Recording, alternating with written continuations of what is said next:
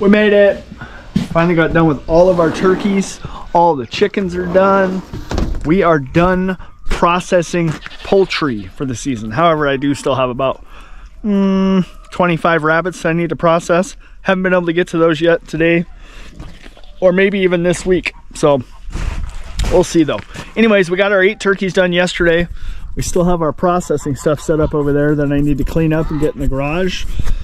But I got a whole mess of stuff in the garage that I need to get picked up and put away before we can do that. So anyways, I just got back from making deliveries for today. I had to do them early because I have some business in our local town that's an hour away for the next 3 days. So I'm going to be pretty tied up in meetings and all that fun stuff. Anyways, look at these guys. They want to be fed. I also had to stop by the feed store down the road and grab a bag of food because our supplier of bulk food is also out of town until Friday. So trying to figure it out here. Anyways, it's pretty exciting. I'm so happy we're done with turkeys. Our biggest turkey for the season ended up being 29 pounds. And that is one that we're going to put in our oven because I don't think we have any customers that want to pay for a 29-pound turkey. Gets pretty spendy. Anyways, that's plenty for us. That's plenty of leftovers for us too over the next, gosh, that would probably last us like at least a week with leftovers. So I love leftovers at Thanksgiving. Gotta have them. Anyways, let's get these guys fed and then we're gonna head down to the mailbox. I want to show you guys what I ordered that just showed up. It's pretty cool, so hang tight. Come on, chicky, let's eat. These guys, they're starving. They're ready for dinner. They're always starving. Look at all these holes, guys. This is from the chickens bedding down in this deep bedding. Digging down, taking dust baths, getting warm like they even do it underneath the rabbits.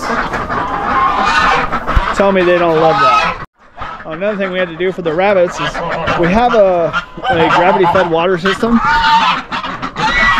but it's been so cold and it cooled off so quickly that it's already freezing up. And typically we don't have to deal with a freeze up on it until like mid to the end of December. So that sucks, but it is what it is, right? So anyways, all right, I'll get my heavier coat on, then we'll head down to the mailbox. What are you up to? Cutting up onions. You frying yet? Not yet. What are you making for dinner? Split pea soup with ham. Ooh, because we had ham last night? Yeah, just using leftovers. All right, enough procrastinating. I need to get my heavy coat on and go down to the mailbox. It's cold. Try not to be outside very much. All right, rabbit water nipples from rabbitnipples.com. So these are the things these are the little waters that I've been talking about. We've slowly kind of had to replace them because, I'll show you, they screw together so you can clean them. Here, let me open it. All right, so here, they screw together so you can pull the valve and everything out here and clean it because they get kind of gunked up sometimes. The problem is, the only problem I found with these things is the rabbits can unscrew them. They chew on them and end up unscrewing them, and if you don't catch it in time, you lose the inside. And that's not good. Anyways, I think I got this whole thing for, you get 5 waters, the teas, and the connectors for 20 bucks. And I think that, I believe I got them on Amazon, right? They come from rabbitnipples.com, but I think I ordered them on Amazon. Yes, Amazon. All right, so that's enough of those. The next thing that I'm pretty excited about, Elizabeth, you know what this is. The seeds. So we ordered these because I really wanted to try them out.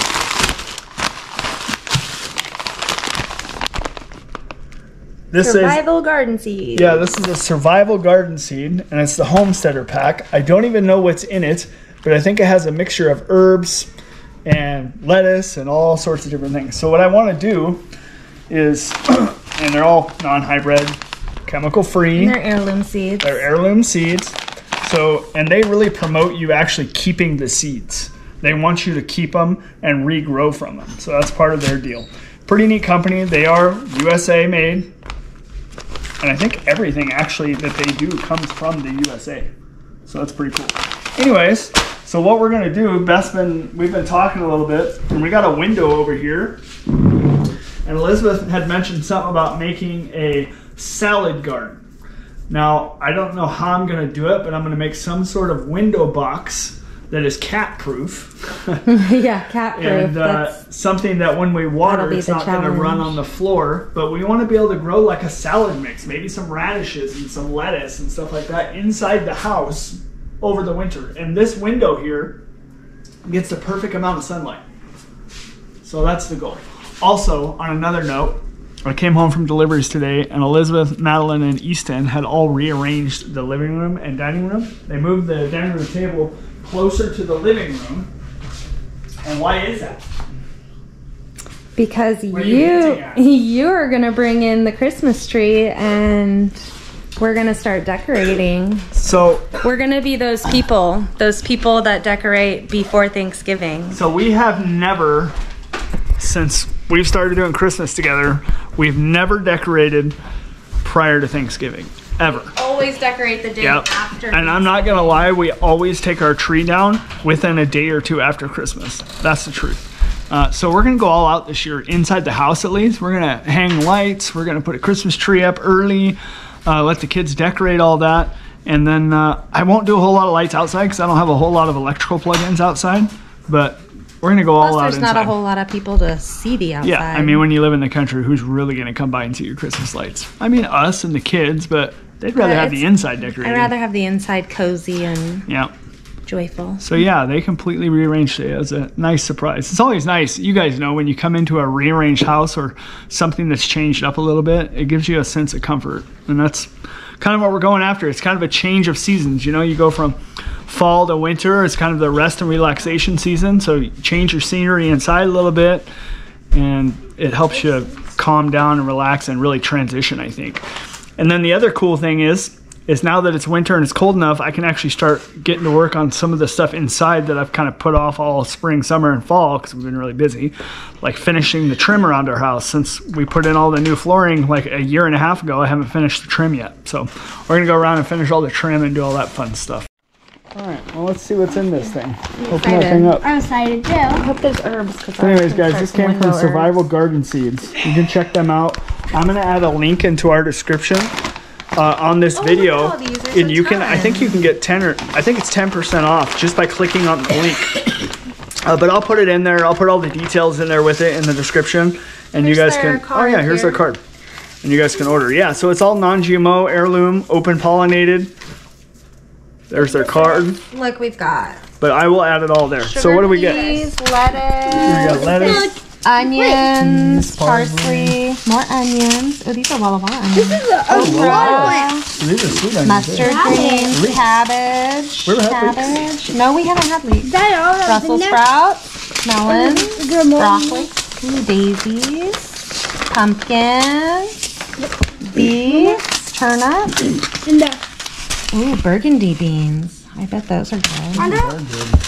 Lemon cucumbers. Ooh, there you go. Those were good. I've been wanting to try those. Remember, we bought some of those at the farmer's market. I know. I want to try to grow them. Mom. Cucumbers. Ooh, black eyed peas. Nice. What is this? This is spinach. Oh, I love spinach. It's a pepper. Chocolate beauty pepper. Never had it.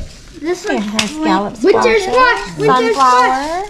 Winter squash. Nice. Gourds. Watermelon. The spoon. Oh, yeah. Those are cool. Eggplant. That'll be fun to Radish, grow. watermelon. Oh, yeah. Remember the eggplant. watermelon radishes? Eggplant. We planted those that one year. Corn. I like those. Garlic. Corn. Well, We don't eat unfortunately, corn. we do not eat corn. Yeah, Elizabeth see? has some I can't eat reactions to any kind of grain, so we don't Mom, eat grain. it's like garlic. What's that? Garlic. Oh, popcorn. Wow, popcorn. Look. Oh, basil. Garlic popcorn. chives. Oh, wow. That's cool. That's cool. I wish I could eat popcorn. I freaking love popcorn, but we just don't have it in the house. Soybeans. Now we do. It's my fault. That's all right. I don't need to eat anyways. Yeah, soybeans. You know, we have actually gotten a lot healthier and feel a lot better since cutting out grain. We went grain-free like a year ago, and I lost like 25 pounds in like 4 months. And my stomach healed. Yeah. Finally. Literally from going grain-free. That's no joke. What is this? And I wasn't big to begin with, so that's pretty good. And this winter, we're going to try to do more recipes and share that with you guys. Yes, we are. All right, so pretty cool. How many packs do we get? 50? There's 50 heirloom seeds in here. And this is the homesteader pack. If you get the farmer's pack, I think it comes with 100. A lot more, yeah. And then you can get smaller ones too that come with 25. I'm not sure what those are called though. Like I said, I will link each one in the description down below this video. Check them out. Click through on the link, and you guys can get a discount on it. It's pretty neat. Lemon